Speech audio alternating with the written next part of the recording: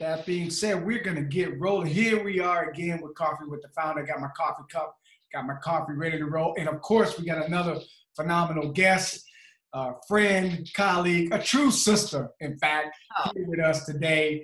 And Robin DiAngelo. Robin, we're doing these coffee talks as a way to introduce people to the WPC family, my network of friends and colleagues, and letting folks know just who the good people are that come to the conference, but also the work they do beyond the conference. So let's start by just asking you to introduce yourself. Who are you? How would you introduce yourself, or how do you introduce yourself when you meet people? Well, let me say first, it is an honor to be having coffee with you. I went to my first WPC. It was Springfield, Mass. What year was that? Do you know? That would have been 2008, I believe, or 9, somewhere in there. Okay, so what, 12 years or so ago, and that was it. I was hooked. I was committed. It was phenomenal. Exciting. I have connections today with people that I have the deepest love and respect for, and most of them come out of WPC, so thank you.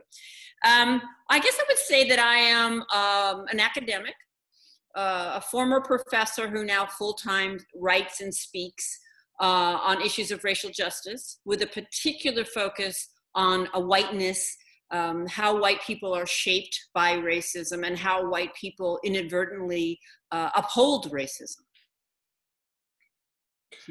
So I'm wondering, like, how do you define whiteness, right? Like, I'm assuming teaching at the college level, you may have some students who are coming to your class with some familiarity, with some knowledge, but by and large, I think people are still not sure what that means. So how do you define that?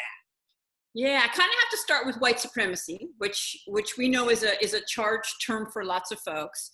As a sociologist, we see it as a highly descriptive sociological term for the society we live in, a society which elevates white people as the human ideal and the norm for humanity, and everyone else is a version and a deficient version of that ideal. And when I'm doing this in a class or presentation, I show the image of the Sistine Chapel, God creating man. For me, it is just a clear example of white supremacy. God is white, man is white, you know, the ultimate human.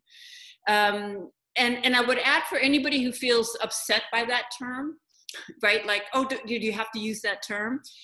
That it's actually on that person to get up to date with how it gets used today, because certainly I grew up in a time where it meant people in white hoods, and people who react strongly are thinking about it in that way. And it certainly includes that, but it's the whole spectrum, right? So when you hear people like you and I using that term, that should be a clue to you that you're missing something, not Eddie and I, right? So white supremacy, white as the human ideal, and whiteness is all of the dynamics and dimensions and practices and policies that uphold that. That's kind of like the water of white supremacy, the everyday taken for granted processes that continually elevate white people above every other kind of person. Now, your book, though, is titled White Fragility. Now, is white supremacy, whiteness synonymous with white fragility? How is that different? Kind of the result. So I think about it like in layers, right? So we have white supremacy here, and then whiteness comes out of that. And the result, of course, is white privilege, advantage for white people. And then I think what I've added is, and then white fragility is what erupts when any of that is named or questioned, right? And so white fragility is, the fragility part is meant to capture how little it takes to cause white people to melt down, right? Simply generalizing about white people will cause white people to melt down, right? But the impact of that meltdown isn't fragile at all. It's incredibly powerful because it marshals behind it the weight of legal authority and institutional control. And so it functions as a way to kind of police people of color back into their place, which is not to question my place. right? Because we make it so miserable for people of color to challenge us, to name this, that most of the time, and you can correct me if I'm wrong, you choose not to, right? It's like, it's not worth it. I got to go home today. I got to take care of my family. Odds are things are going to get worse for me, not better, if I try to talk to these white folks about what I'm experiencing here, the whiteness that they're perpetrating. It tends to actually get worse for people of color. There's more punishment. And this is, of course, it's a very effective way to keep you from doing that, right? So I think it's just a result of being raised, but there's kind of like several threads. One is internalized superiority, which I'm going to make a case no white person avoids can be exempt from internalizing the message that it's better to be white. Actually, nobody avoids that message. The impact is different, of course, whether you are white or not. But very early children know it's better to be white. So I have internalized a sense of superiority. Now, another thread is that I can't admit that, because that would mean I was not a good person, right? So now you're going to get defensiveness and denial. Then you're going to get individualism, this very precious belief that we're all unique and special and different, and that I could have been exempt from all of that conditioning. And so now I'm going to get my back up because you don't know me and you don't know how I'm different from other white people. And then there's universalism, which is kind of the opposite. Individualism says, why can't we all just be different? And universalism says, why can't we all be the same? And we use them interchangeably. I don't know if you ever noticed. White people, we will use whatever we need to use to get racism off the table. So we can move in and out. But it's kind of a complex stew. I think about it as a stew roiling inside white people that makes us irrational. This is the great irony, right? We position ourselves as the objective arbiters of whether your claims of racism are real or not. And yet we're so irrational on race, and we're so invested in the racist status quo. We are the ones who play the race card, and it's called the no race. Yeah. Well, as you're talking and being someone who's known and been a part of your work and collaboration with you and your work, it's just helpful again to be reminded of the complexity, the layers, ins and outs. But what I'm wondering is, how long did it take for you to get a kind of vision around this? And I was going to ask you about young people. I'm wondering if parents ask you, how early should I start in reference to talking to my kids about these topics? So can you tell us first about your journey to this clarity, this visual, this understanding, and then your advice to parents in reference to introducing their kids, how old, how young, so on and so forth? Yeah, I feel like for white people, it's a lot like water dripping on a rock, just because every moment that I have tried to push it away, the messages of white supremacy, they're coming right back at me. So I can never be complacent. I will never arrive. And this is one of the challenges of a lot of white progressives is oh yeah, I'm down, I'm done. And that's very dangerous, right? So it takes years of sustained study, struggle, relationship building, mistake making, research. It's a lifelong commitment. Now, it's fantastically transformative and liberating and wonderful and painful. But I say that so that people don't, oh my God, it sounds so difficult. It's liberating to start from the premise that, of course, I've been thoroughly conditioned into white supremacy. So I can stop defending, denying, debating, and just get to work trying to figure out, okay, how is this conditioning that I could not avoid getting, how's it manifesting in my life, my work, and my relationships? So you change the question from if I've been shaped by racism, which most white people will answer no, to how have I been shaped? Mm. And how you answer those two things drives your action, because if the answer is no, I haven't, what further action is required of you? Nothing. Great, carry on, upholding it. So I haven't arrived, but because I don't think I will ever arrive. I still do harm. I do less harm. I have very good repair skills, and I'm not particularly defensive. And that has earned trust. Not that I'm free of racism. The people of color in my life who love me don't expect that of me. What they have come to trust is that they're going to be able to repair. I'm going to be able to repair with them. Right. All right. So young people, the research is very clear that by age 3 to 4, we all know it's better to be white. So the messages of white supremacy are kind of laid into children super young.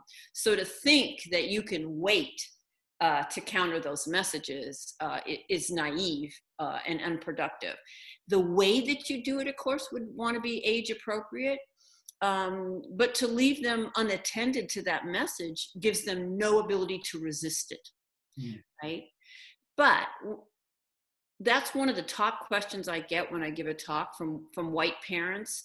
And there's this idea that they could, not having done any work of their own on this, living segregated lives, as most white people do, that they're somehow just going to teach their children something, right? Darlene Flynn has the analogy of being on the airplane and put your oxygen mask on before you turn to the more vulnerable. If as a white parent, I'm doing that work on myself, right? Not seeing myself as, oh, I understand racism is wrong, I just have to impart that on my child.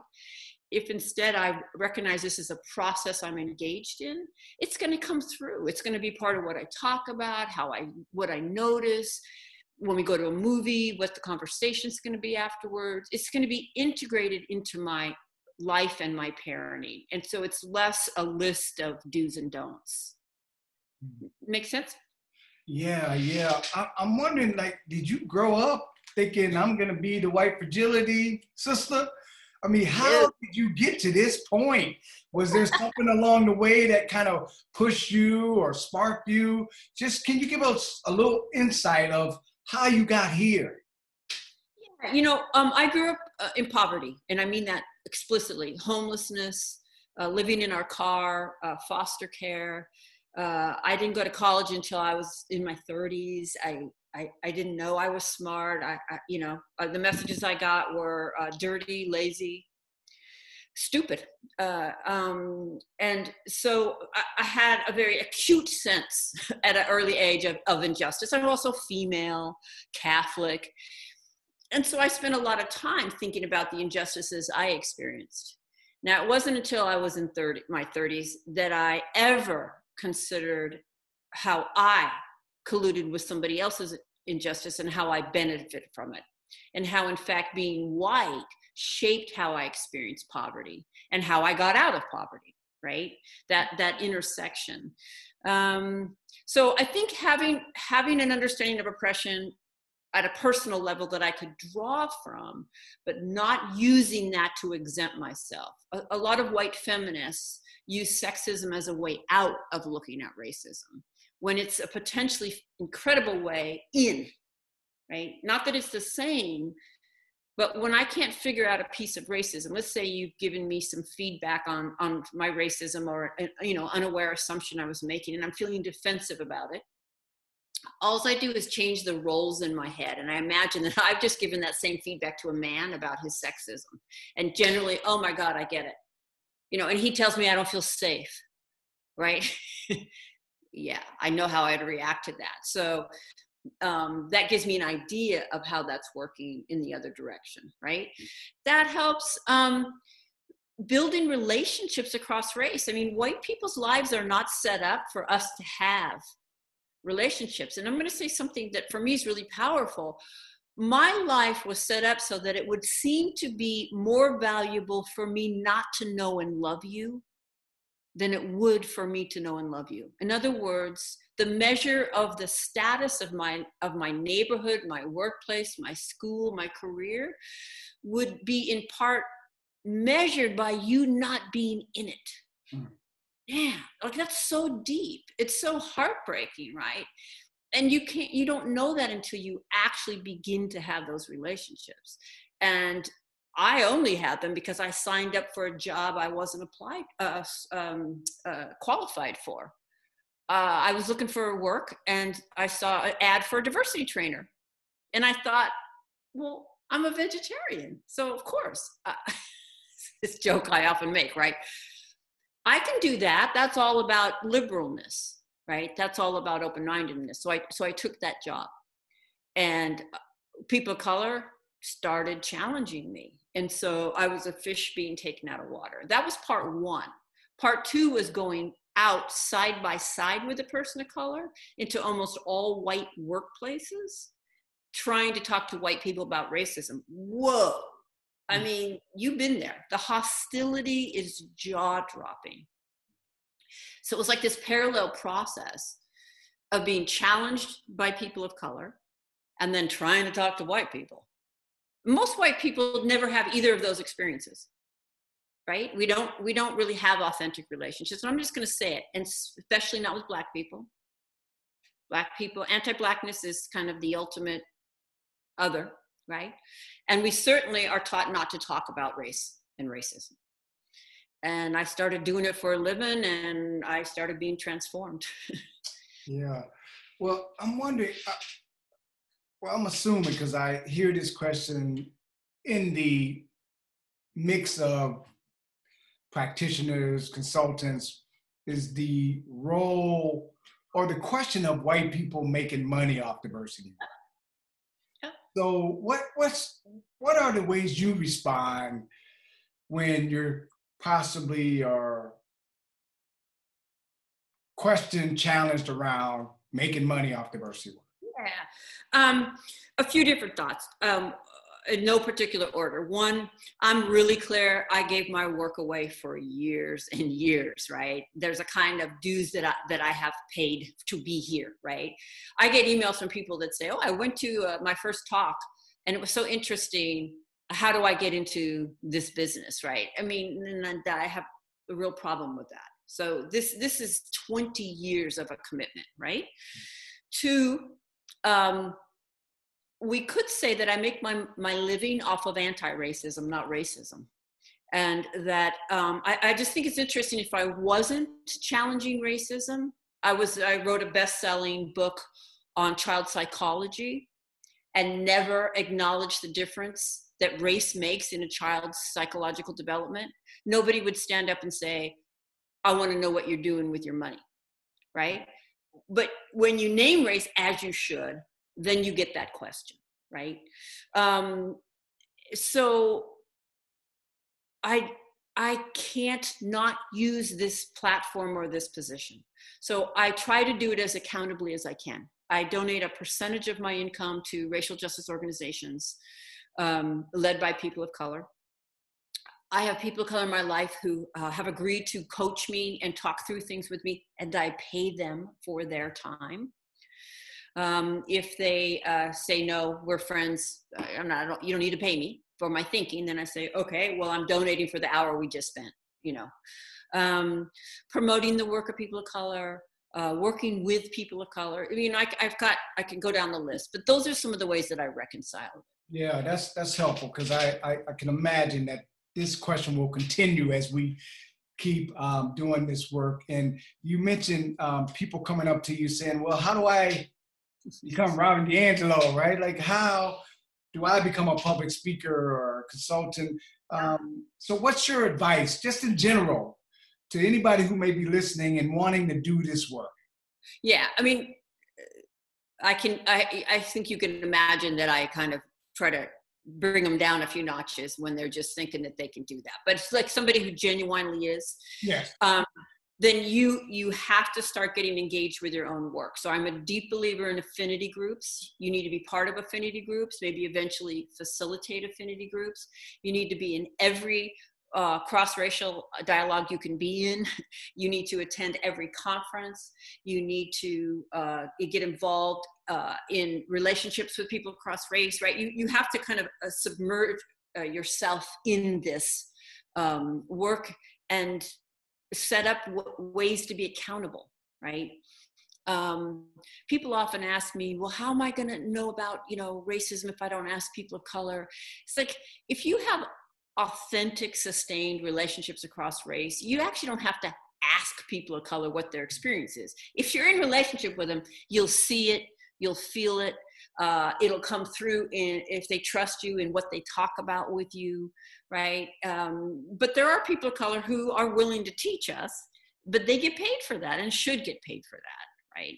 So that's, just get as much of your own challenge as you can, and then begin to speak about it and begin to build your skills in helping other white people see this. And that goes back a little bit to the question of, you can't get this right by everybody. I understand that there are people of color who don't even think white people should talk about racism, much less be paid. And clearly I don't agree with that, or I wouldn't be doing what I'm doing. But many have said, you need to work with your people. And I see what I'm doing as kind of tilling the soil or softening the soil, because I'm sure you've noticed that white people, the things that I can get away with saying are kind of incredible to me, right? That you would not get away with quite as easily, right?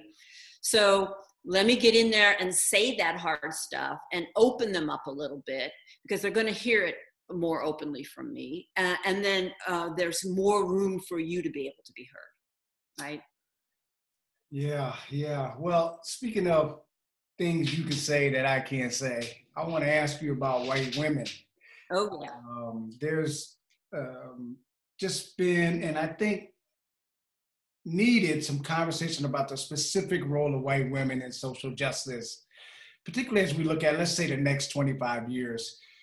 So I'm wondering first, what's your sense of the state of white women around doing this work, social justice, equity, privilege? I mean, if you had to give a grade to the role that white women have played in fighting or pursuing justice versus upholding white supremacy, what would be your sense? How are you feeling about the role they played up thus far? Yeah, I kind of see like these rungs, right? Because white women are the most represented in this field. There are very few white men, and I think kind of the higher you are on the hierarchy, the less kind of investment you have in equality, right? So you don't see a lot of white men. But I totally get that if I started seeing a lot of white men getting accolades, I'd feel resentment, right? I mean, I get that that's in there for people of color around, what I get and what I receive, right? So the next kind of layer on in the rings is white women, right? We have some in with understanding patriarchy and sexism, but we're still white. And that sets up, white feminism, the centering, right? The resentment that white women feel about patriarchy can cause us to want to constantly change the subject or talk about, all women and this type of thing. So what would I say? I mean, I'm in a white women's group, and I love dearly, and I know that you love these women. So there's potential. I don't know that you would be talking to me if you didn't respect me on some level, right? So this is why it's a mix, right? It's a mix. Oh boy, what would I give us? I don't know.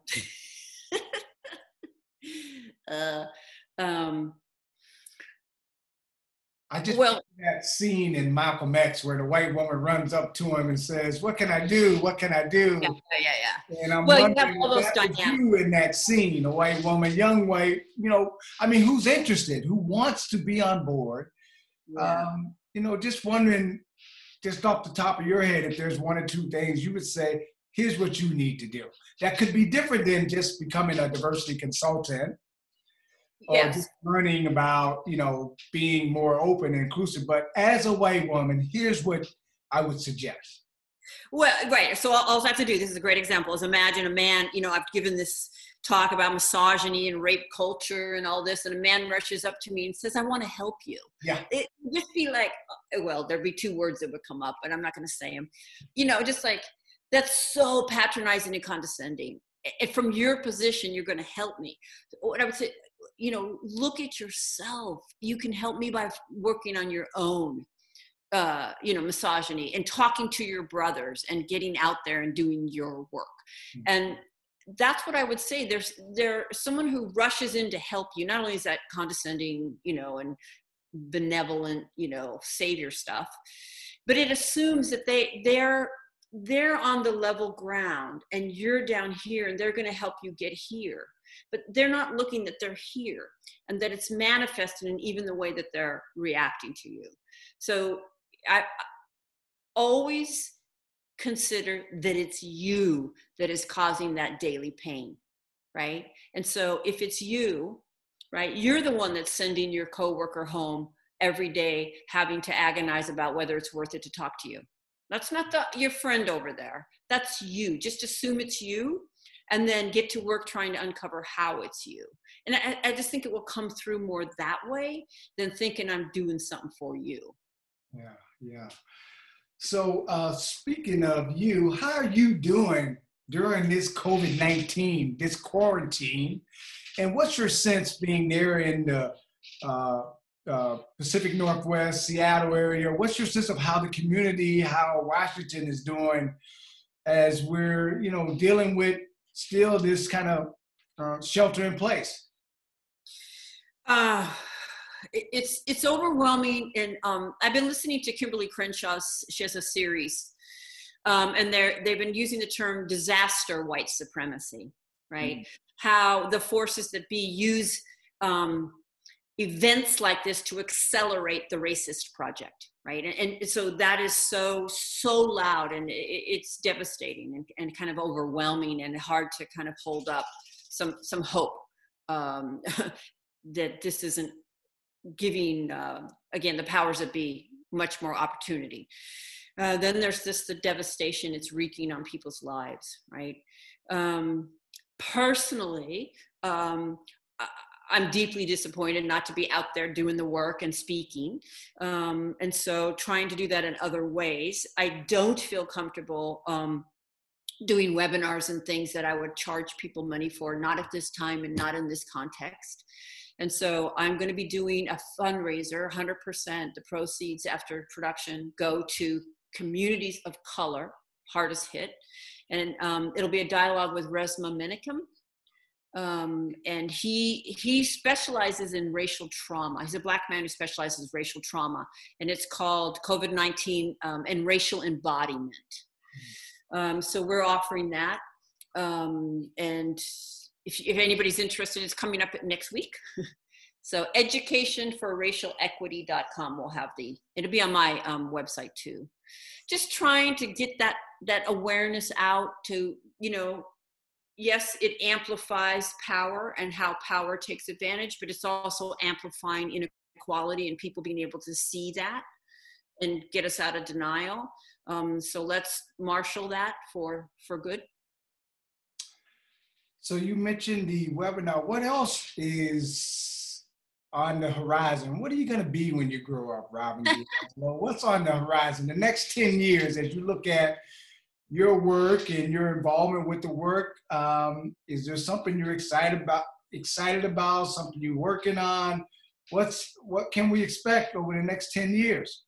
Well, I'm excited about the book I'm working on right now. That's a follow-up to White Fragility, which is called Niceness is Not Courageous, How Well-Intended White Progressives Uphold Racism. It's very particular to white progressives.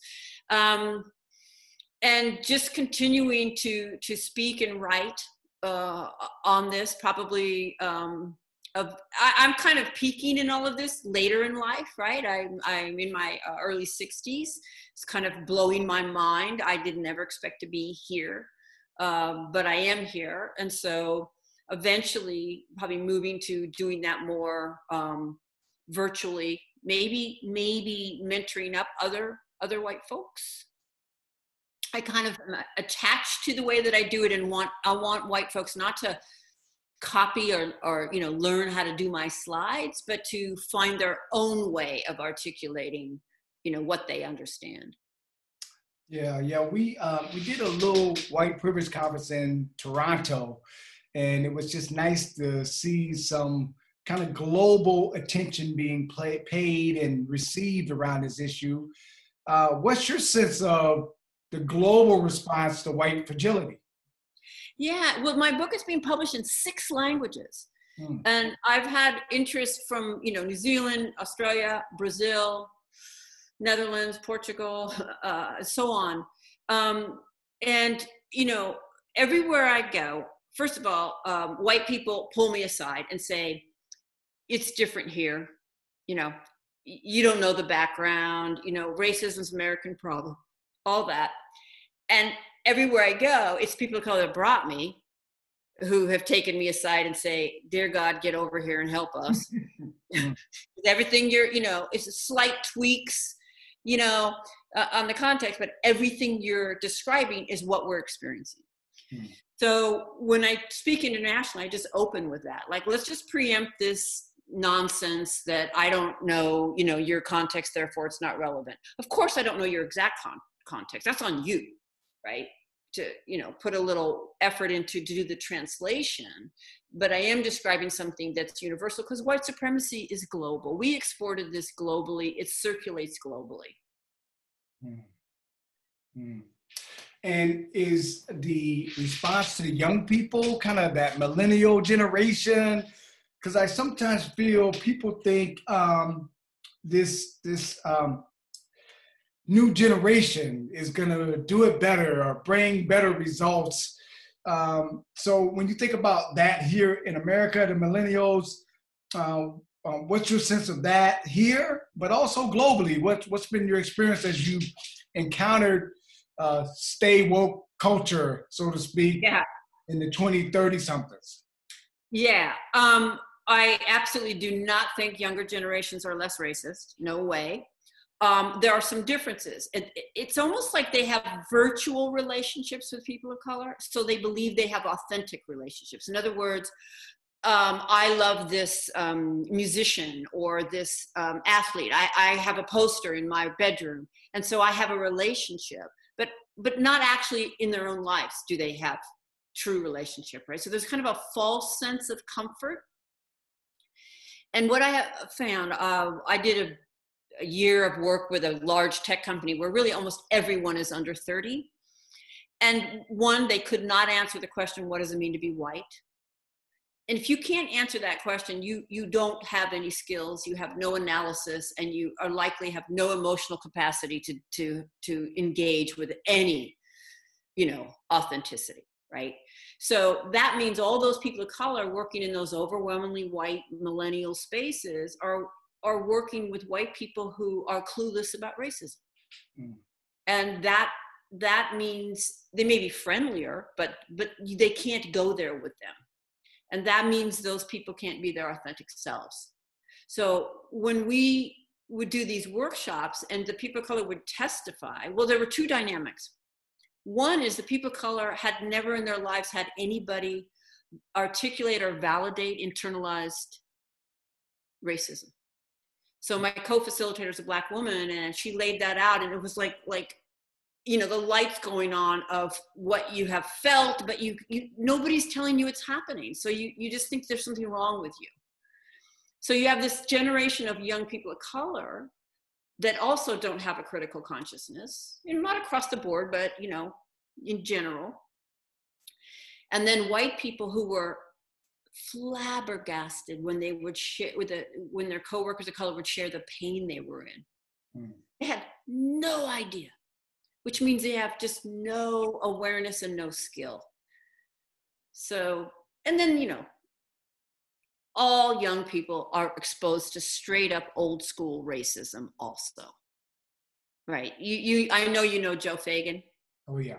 And he's got that study of just like unbelievable racism that young people share. And, so it's kind of like, it's the same. Yeah. Front stage, backstage. Yep. Project Joe and Leslie did. Let me ask you to model the answer to this question. What is it like to be white? To be white, okay, in a way, is to never have to bear witness to the pain of racism on people of color in general, and to be never held accountable for the pain that you have caused people of color. Like, I just want to lead with that. It's to have internalized a sense of your idealness, your superiority, your uniqueness, your specialness in a context where other people don't get to have that. And you not being aware of that causes you to be incredibly hurtful and insensitive, right? So some of the things I articulated about white fragility are what it means to be white, right? To see ourselves as special, but also see ourselves as representative of all of humanity. Therefore, we're objective. It can speak for all of humanity. You know, and as I say those things, then you just imagine, and so what's that like for people who don't get to speak for humanity? To have people who are so stunted be held up as the credible authoritative voice. You know, I often wonder, Eddie, if people of color aren't scratching their heads at the mediocrity that white people get away with. So I'll just ask you, right? It's getting to get away with mediocrity in a society that says meritocracy, right? It's all of that coming together and then exuding out of our pores with no awareness and no ability to get feedback on it. Yeah.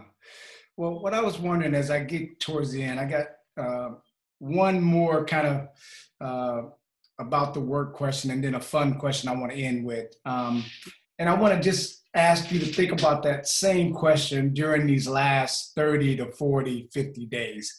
Because I think COVID-19 quarantine, to some extent, is a different time. This pandemic is unlike what I remember ever experiencing, and maybe even my mom experienced in reference to life in the US. But if you had to answer that question during COVID-19 quarantine, as a white person, what's it like? What has it been like for these last, depending on what state you're in, maybe 30, 40, 60 days, depending on when you started shelter in place? Has it been different? If you had to define what it's like to be white for the last 30, 40, 60 days, how would you respond to that? Yeah, I think what it highlights is the insular bubble that we live in as white people, how disconnected we are to other people's humanities. And so it comes out in an assumption that everybody's having a shared experience, right? So all this like goofy things to do when you're home, stuck at home, right? Here's how to cook and make crafts. It's just the assumption that everybody's just perfectly fine sitting at home, that nobody's sick, that nobody has to work. The people that do have to work are heroes, not disposable. Yeah, I see it coming through in this assumption of a shared experience that we aren't having, right? I'm thinking about Martha Stewart, who just did an interview where she said she's kept her help, which are people of color, and she called them my detainees, They want to go home, but they can't. So, I mean, that's kind of, for me, a more extreme, egregious form, but a taking for granted that there will always be people to serve us, right? And we can always talk about it in a way that hides structural racism. So we can say things like, we're all in this together, right? So I guess you see colorblindness, you see all of these things that are always circulating, just really amplified and becoming very clear. Yeah, well, thank you for that. That's really helpful, and hopefully allowing people to think about that broader question of what it's like, but also just in this quarantine time, which I'm just still coming to grips of what social distancing even means, and how that's different for people, how they're experiencing that differently, and the results of course, COVID-19, this pandemic, and the healthcare implications. I mean, I just think there's so much going on. And you are so right in saying that it feels like whoever is articulating what we're doing, what is happening, it just seems so narrow. And even if it's incompetent, it seems to be okay. Right, right. Speaking of privilege, it never occurred to me that there would be any issue around wearing a mask. Right? I just was like, oh, I'm going to make some masks. And I got all kind of pretty material and made masks. Right? It was not in my, I do this for my life, right? This work of being involved in anti-racism never occurred to me that you may not put on a mask and be as relaxed or think it's funny. Right? I can just take so much for granted. Mm. Right? Yeah, I appreciate that. Let's end with a little, what are you doing to watch, to read, to listen to during quarantine? Is there anything you've been watching, you've been reading, you've been listening to that you would recommend that either teaches folks or challenges folks or just gives folks a chance to just disconnect? Well, in terms of the education, I mean, there's so much good stuff, as there always is. If you can break through the white apathy and go put out some energy to look it up, there's like so many good webinars, and people are offering courses and classes and things. So there's that. And then there's Netflix. Okay, I'm just going to say it.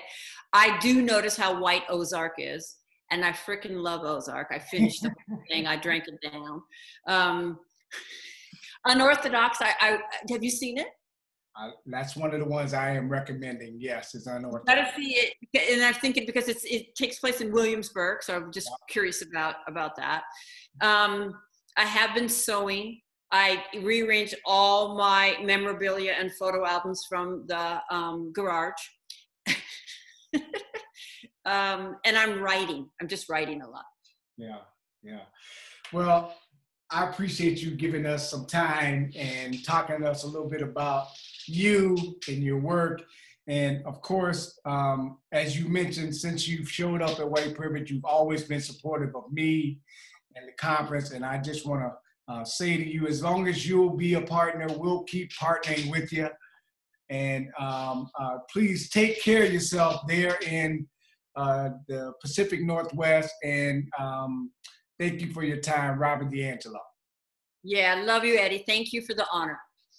All right, take care. Peace. Appreciate you.